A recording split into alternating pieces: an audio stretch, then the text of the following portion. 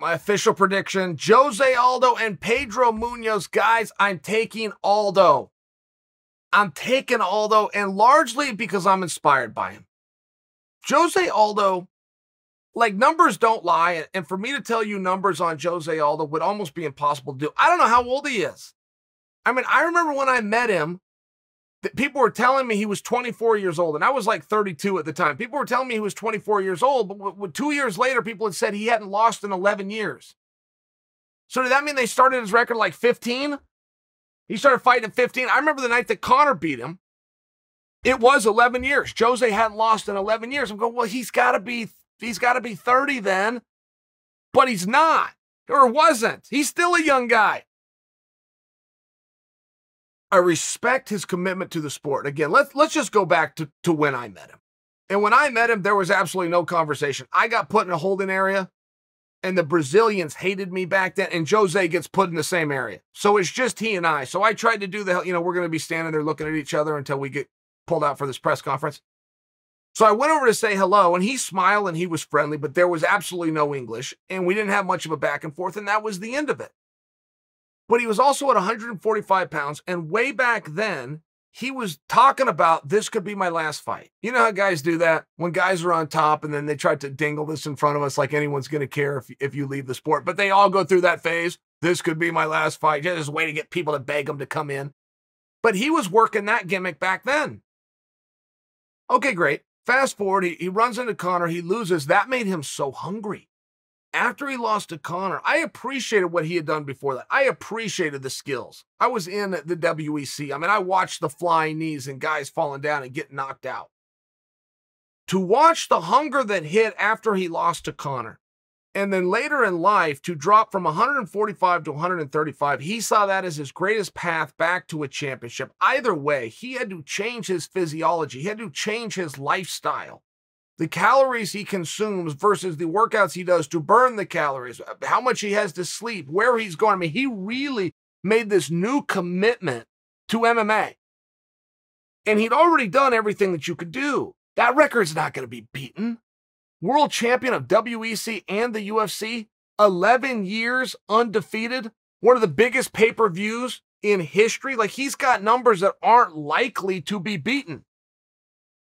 But he got hungry.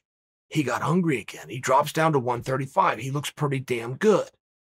One of the first things that happens when a fighter slows down is just that. That's a literal statement. The fighter will slow down.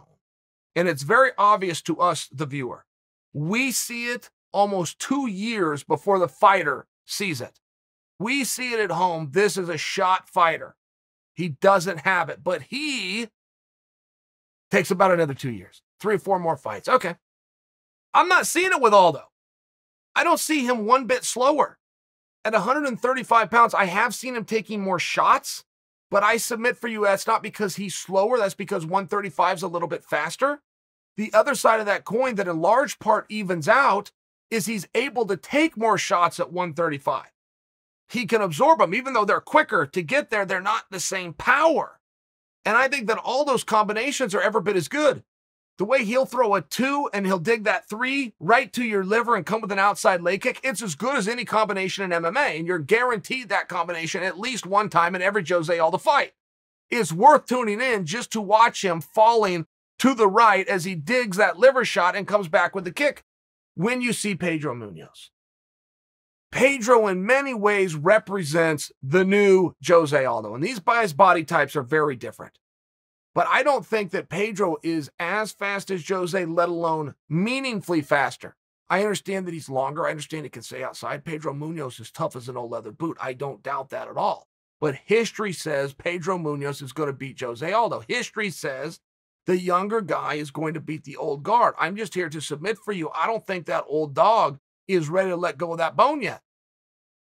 I'm seeing in many ways the opposite. I'm seeing a hungrier and more motivated Jose Aldo now than I used to see when he was the champion. When I met him and he was a 145-pounder going to press conferences talking about, I'm looking for a way out of the sport.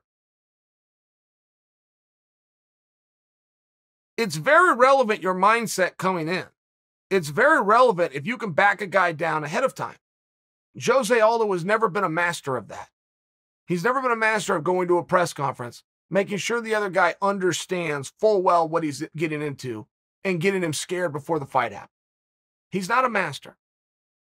But he's also not a guy to wilt at a press conference. He's not a guy to read who the favorite is. He's not a guy to buy into the idea that Pedro Munhoz is younger. He's not a guy that's going to look at it the way I just presented and say, well, history says. Each fight's its own fight. He's going to get to the target. It's going to be a long night. He's got no problem going 15 minutes hard, right? When I talked about those 11 years that Jose Aldo was undefeated, 9 of those years were in championship fights. They were 5-round contests.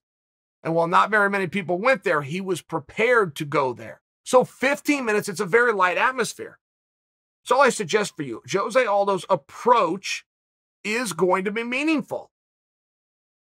Jose in a co-main event, in a feature spot, on pay-per-view, sold-out arena, old hat.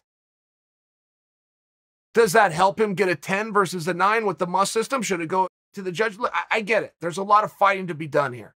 I just think if you sold your stock, I'm taking Jose Aldo. That's my pick. But I also would submit for you, if you sold your Jose Aldo stock just because there was a couple of bumpy times, I think you bailed a little early.